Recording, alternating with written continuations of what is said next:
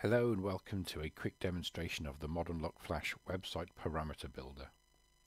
You can log into the web configurator just by entering your ModUnlock serial number known as the device ID.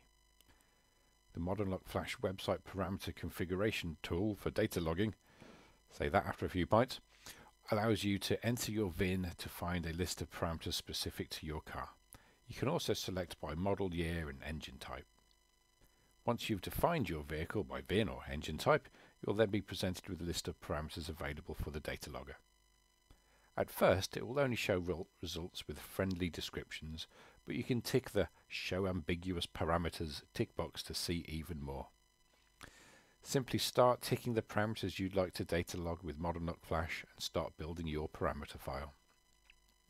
Good things to search for, of course, and tuning would be lambda, fuel pressure, ignition angle, manifold pressure, EGT, engaged gear, and all that sort of good stuff. Of course, the parameters available vary by ECU, which is why we have it defined by ECU and engine type.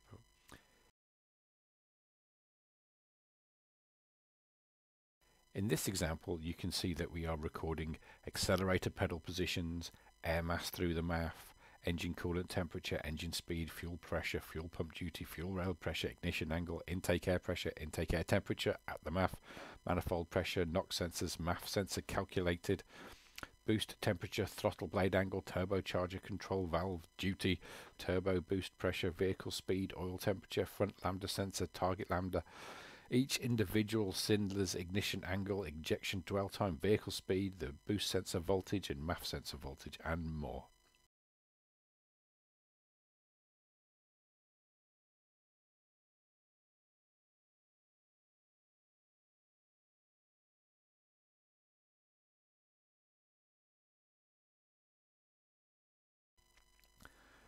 Once you've selected your desired parameters, you can export as a ModUnlock Flash parameters file either to a folder on your computer or directly to the USB storage on ModUnlock Flash.